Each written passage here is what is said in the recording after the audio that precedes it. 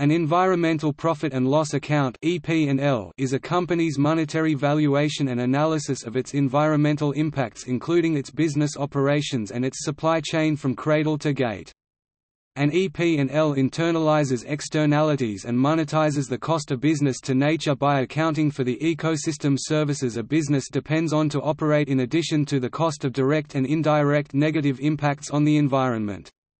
The primary purpose of an EP&L is to allow managers and stakeholders to see the magnitude of these impacts and where in the supply chain they occur.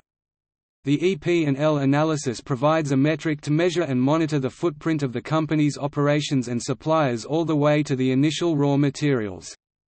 It is a tool to build awareness of the importance of nature to the sustainability of businesses, enhance visibility across a company's supply chain, and deepen understanding to focus sustainability efforts and implement better informed operational decisions, improve specificity for risk management regarding environmental dependencies and impacts, and support a more holistic view of a company's performance, while bringing clarity and transparency to stakeholders at all levels and identifying new opportunities to enhance the sustainability of a company's products.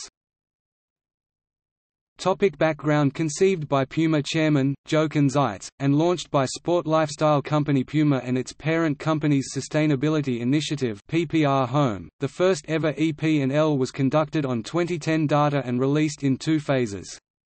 In May 2011, the valuation of PUMA's 2010 greenhouse gas emissions (GHG) and water usage was announced, followed in November 2011 by PUMA's overall EP&L, which also included valuation results for other forms of air pollution, land conversion and waste.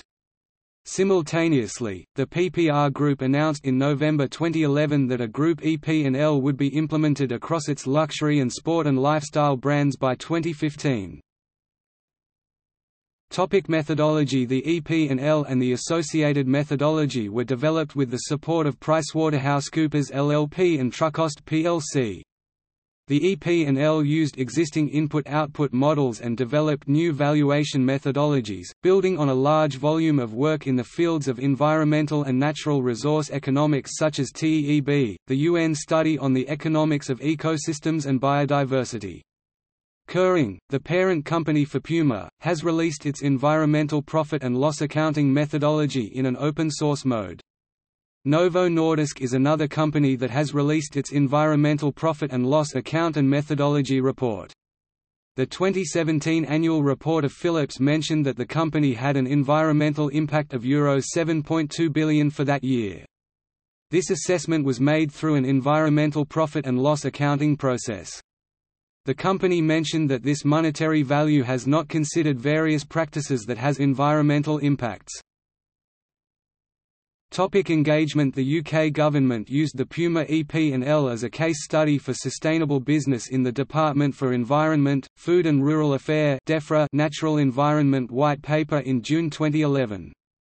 In July 2011, Pavan Sukhdev, who was the study leader of TEEB and the special advisor and head of UNEP's Green Economy Initiative, referred to the Puma EP&L in his TED presentation. Sustainability Authority, John Elkington includes the Puma EP&L in his The Future Quotient, 50 Stars in Seriously Long-Term Innovation.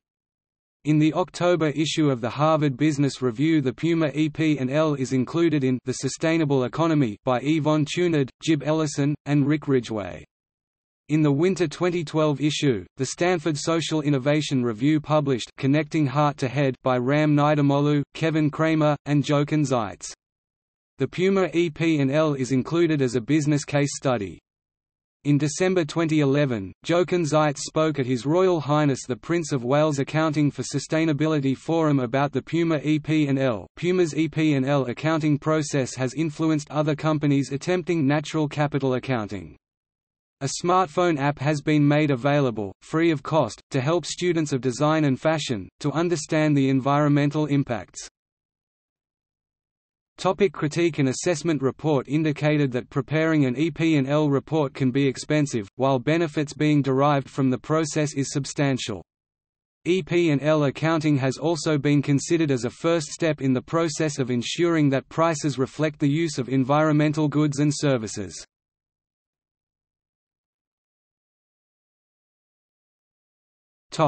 See also: